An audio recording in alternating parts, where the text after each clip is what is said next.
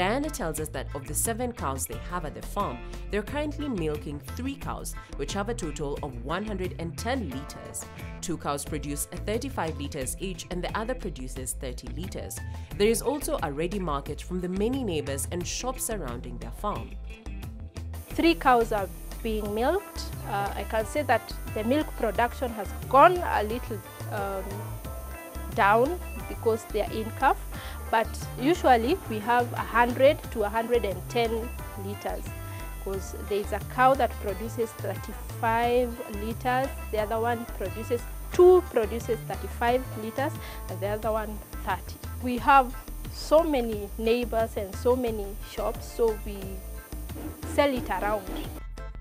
A well-fed heifer is able to show signs when she's due for service. Diana tells us that having spent time with the cows, she now knows when they are in heat. Signs of heat include restlessness, moving, and a clear discharge from their genital area.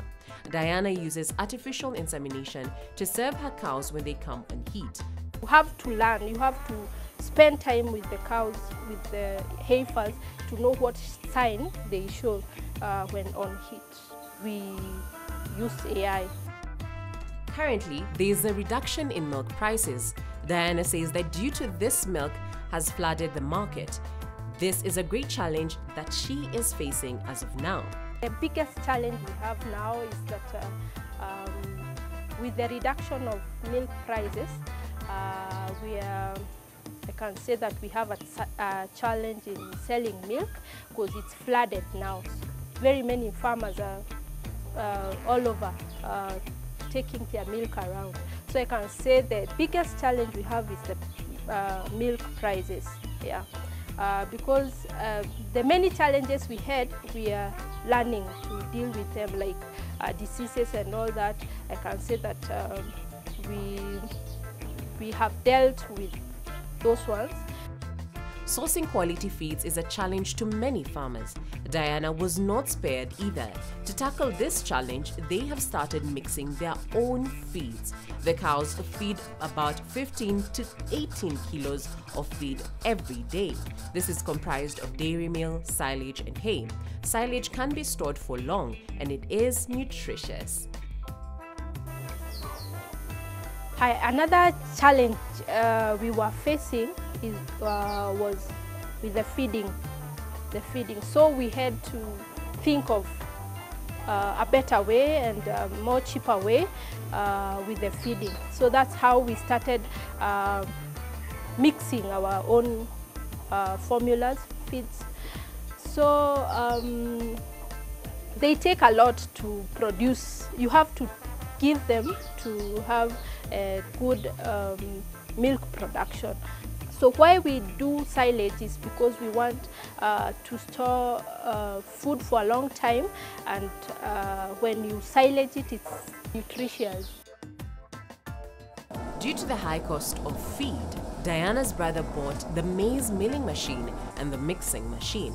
By producing their own feeds, Diana tells us that only the profit margins have increased. They only buy the raw materials, which include pollard, sunflower, cotton seed cake, maize germ, maize bran, and others. Using this, they mix in certain ratios to make their own ratios. This is our warehouse. This is where we make our feeds.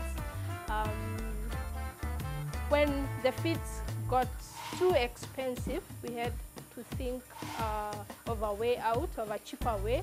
So my brother owns the company, so he had to buy the machines. We can say that since we started producing our own feeds, it has we've seen a change profit-wise. We've seen a big margin because it's too expensive to buy for the animals. What we do is we buy raw materials like pollard and sunflower and cotton, maize germ, maize bran, and many others, and make our own formula. Cow comfort is key for maximum milk production. Diana has supplied the cows with mattresses. This offers our cows a nice place to rest after feeding so they can chew cud so as to produce milk. Diana tells us that the mattresses cost $3,400 for the cows and $300 for the calves and heifers.